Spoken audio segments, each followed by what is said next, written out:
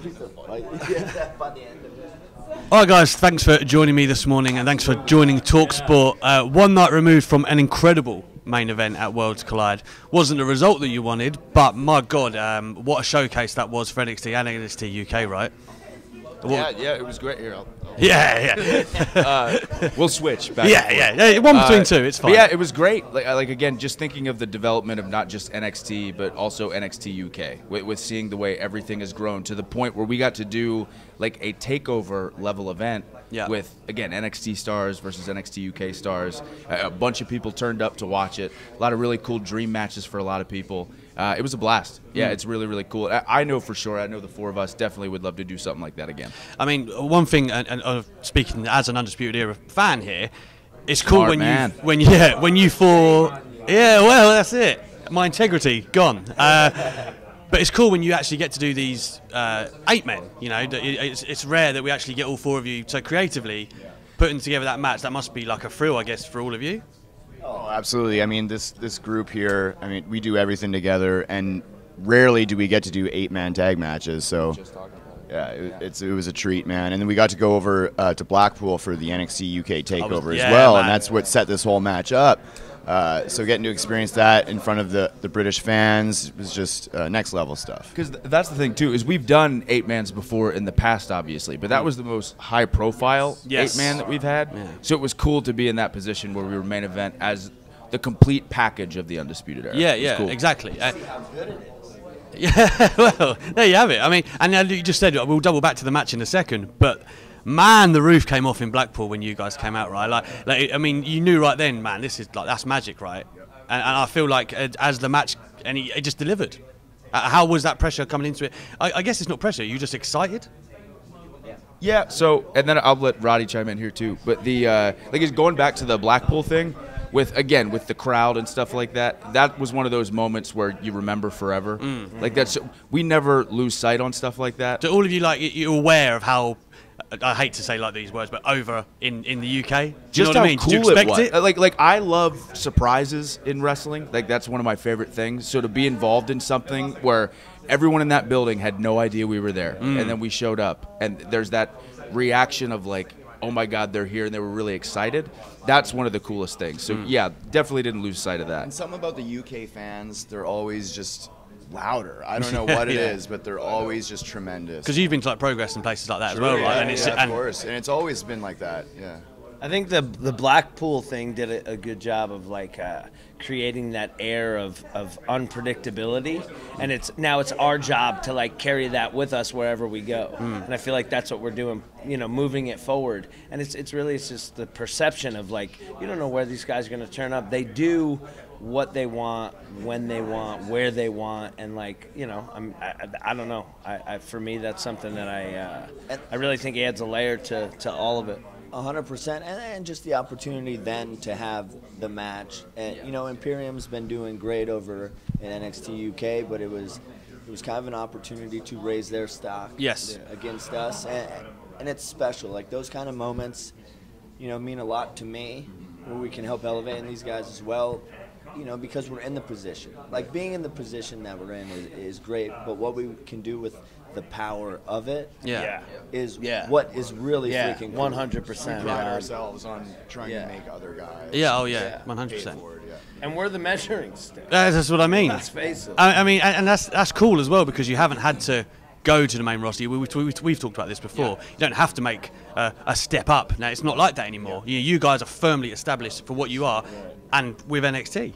Well, that must be cool for you too. Like you've come up, but the brand is up with you too. That's all. Well, that's the thing too. I know everyone's been saying this now, but it's no longer if the four of us were to go to Raw or SmackDown, like you said, it's not moving up. We would just be moving to Raw or moving to SmackDown. But now more than ever, I don't want to speak for these guys, but for me, it's so cool to be a part of something that's growing. And being involved at watching NXT, the brand, continue to get bigger and bigger and bigger globally. So I selfishly really want to be a part of that. I love that we're here. I love that we're getting to do all this new, really, really cool stuff. And I am in no rush whatsoever to leave NXT. I feel exactly the same. Like you just look at like the markers of your career. I had the opportunity with Ring of Honor and stuff to kind of do the same and be a part of that. There really is nothing better in building the trust of the company to be like, hey, you guys are going to be in the forefront of that, and that's what you guys are going to do is help, and depend on us. And that's, personally, just I take a lot of pride in that, and so do these guys. And that's cool that we do that together. We're like, let's. But we're in the forefront of that because this is real. This is as authentic. Real as it gets. Yeah. Like, I mean, we all came up together in different companies doing like on the climb. And whether that was Ring of Honor or stuff overseas, other places, Progress you mentioned, and New Japan and different stuff. Like, I mean, this is as real as it gets, honestly.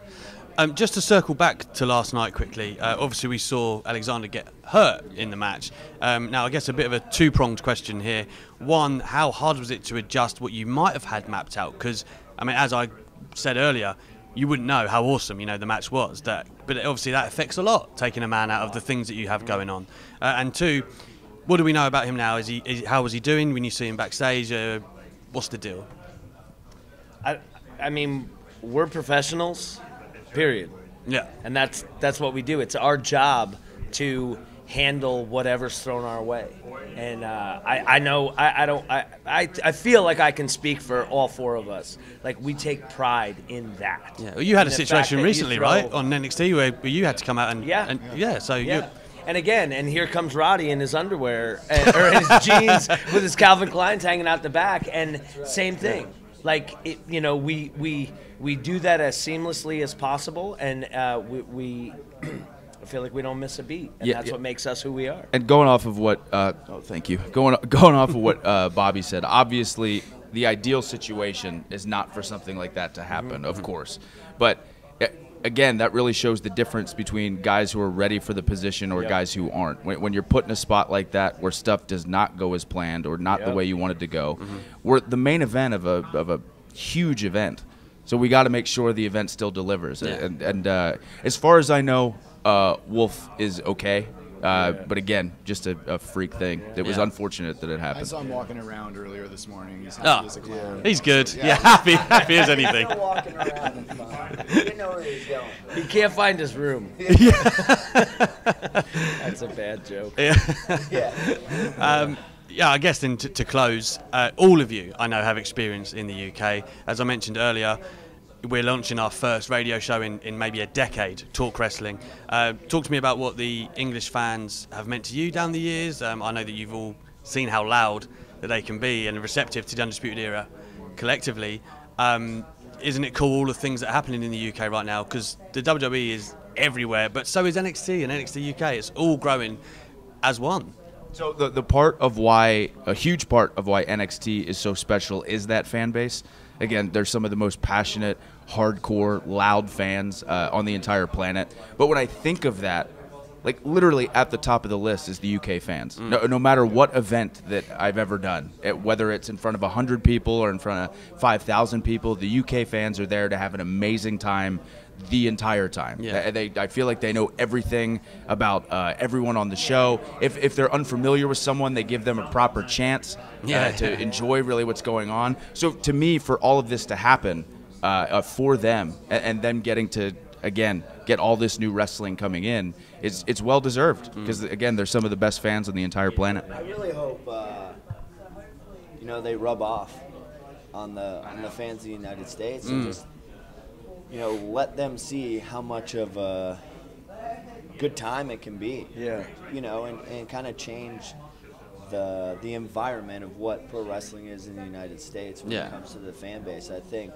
over time there's going to be a huge influence on them.